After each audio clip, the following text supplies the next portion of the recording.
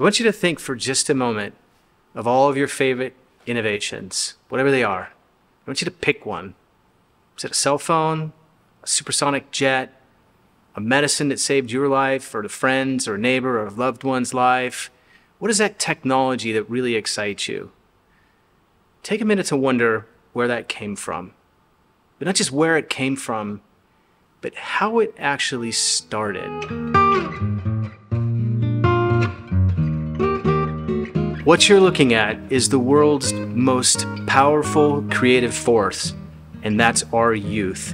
In January, the Blue Mountain Council held a STEM event at the Richland Community Center where the PACs and the troops that attended had the opportunity to spend a day building their own models with a variety of Legos, even building their own cars and co-building cars and racing those cars against each other. While they're having fun, they're learning some incredibly important skills for a future in science and technology, engineering, and math.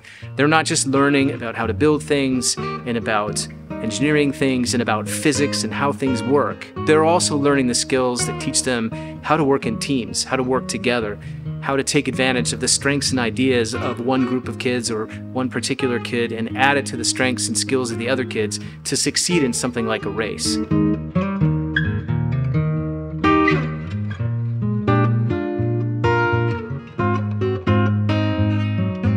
So why are we talking about STEM? And that's because people are far more familiar with the outdoor aspects of scouting, the hiking, the camping, the fishing, the canoeing, the whitewater rafting, the sailing, the fire building, the cooking, the archery, the shooting sports. And they're not as familiar with the fact that scouting has a very rich STEM tradition and a great STEM program. There's a whole host of merit badges that are related to STEM. There's nuclear engineering, there's robotics, there's chemistry, there is nature and science and environmental science, where youth can explore all these different scientific areas and disciplines and learn about the career field and learn a little bit about the science that goes on in those fields. And I can say from experience as a scientist that there are 3 things related to the scouting experience that are critical to be successful in STEM fields.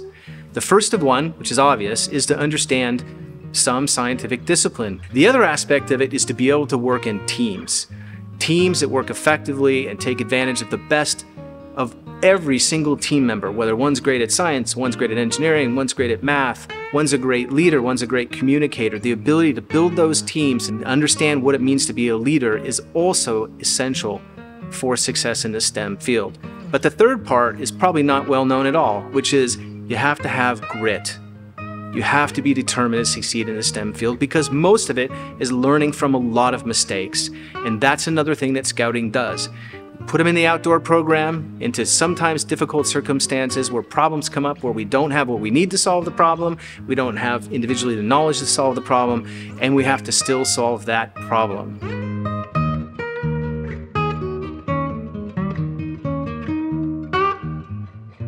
The thing to remember in the end is that scouting is a first-in-class youth leadership development program that also gives them incredibly important experiences in the STEM disciplines. And on top of that, gives them the third missing component for success in those fields, which is grit, determination, and resilience.